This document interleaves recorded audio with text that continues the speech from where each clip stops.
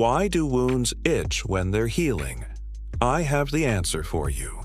When your skin is damaged, your body will send out a distress signal to the nearest lymph nodes, which are little bean-shaped organs that are part of your immune system. The distress signal is like an SOS call to get some help, and the lymph nodes respond by sending out special cells to the wound to help repair the damage. These cells work by eating up all the bacteria and other debris that eats at the site of the wound.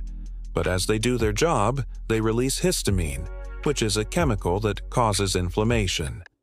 Inflammation is good because it helps to protect the body from infection and helps to speed up the healing process.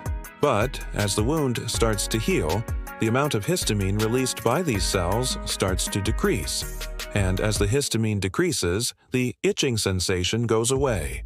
So basically, the itching is a sign that your body is working hard to heal the wound, and it should go away as the wound heals.